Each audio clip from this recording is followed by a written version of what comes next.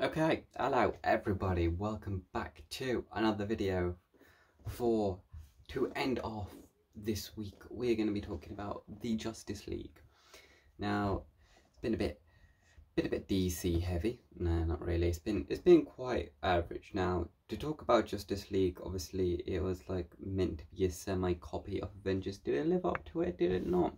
Let's find out in this review.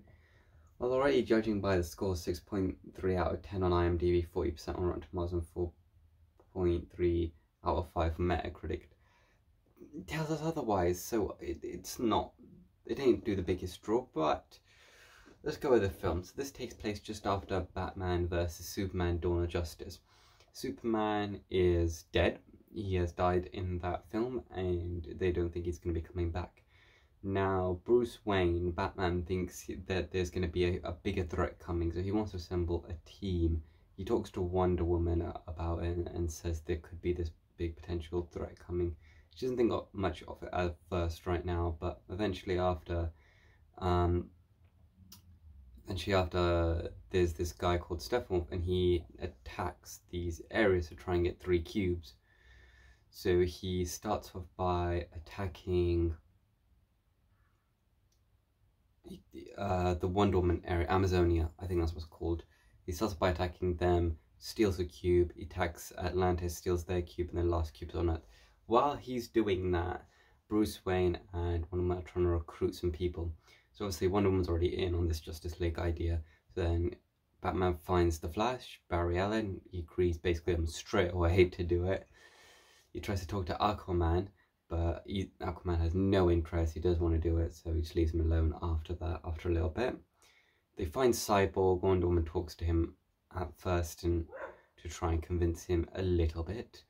Again, not much going on right there straight away, but it gets back to it. Then, sorry. Then what happens is they go after, I think there starts to be an attack of like monsters and stuff, and they have to try and fight it. They end up eventually in a sewer, and there's about to be a massive flood until Aquaman just comes in and stops it because Atlantis was attacked. So he wants to know what's going on, more information about all that's happening. Bruce eventually gets them all together and tells them the plan, but at first he's like, I need Superman to be alive. So he wants to remake Superman. He wants to bring him back to life for this reason. So he tells them they're a bit off on the idea at first, but they agree to it, and he goes to the area where I think, what's his name, Doomsday was created, and they put Superman's body there. They do all this stuff, and then they remake Superman. But when Superman comes back to life, he's quite angry, he's quite mad straight away, so he starts like fighting, getting annoyed.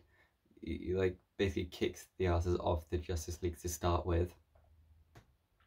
And he goes straight for Batman, and he's like, why did you bring me back to life? You won't let me live? You won't let me die? He's like, the world needs you, but doesn't need you. So he's about to kill him until Lois Lane shows up.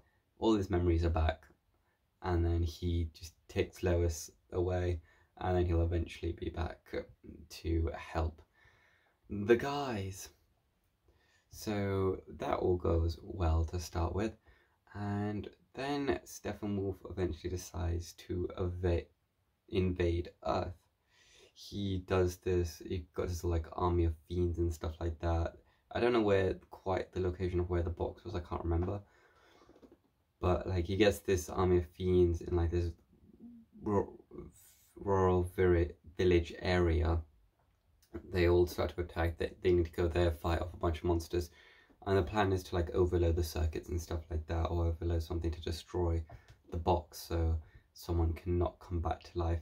They eventually get there, start fighting, go on for a bit. They hold him off fairly well to start with. Then he's like, I'm just too powerful. Steppenwolf's like Kevin Owens, and then Superman comes in, kicks his ass, and basically just like saves the day. Basically, is what he does, because that's what Superman does. That's what Superman does. they eventually get to what they need to do. Stop Steppenwolf, blow up some stuff, save a person from the village, and then they eventually become a team. They all get together and everything works out just fine. Now, I don't think it deserves this low of a rating. I mean, I can see like why they didn't think it was super good, but I honestly did not mind it that much. I didn't think it was awful. I didn't think it was that bad. It's again, I think a lot of these critics are like just hating on DC films for the sake of it, because I didn't mind it. I thought it was alright. I'm hoping eventually maybe they'll add Green Lantern into it at some point, but they either might need to remake a movie or do Green Lantern 2 to get him in there. But, and give me a sec. Okay. So I'm gonna give this a 7 out of 10 stars. I honestly did not think it was the worst film ever. I would say they've done the best they can with the film being a 2-hour long film. It's not an awful film, is the thing. I honestly think they're just getting hated on for no good reason, but I think it has potential there. I think it deserves a higher percentage or higher rating. But yeah, I'm gonna give it a 7 because I think it's a fairly decent film. We haven't seen it. I think it might be on Netflix right now. I'm not sure, but you might as well go check for yourself. All right, that's the film review done for today, and I believe this one's probably coming out last, so that should be the one for the end of the week. So we'll see you next week for a whole new list of film reviews. All right then, bye.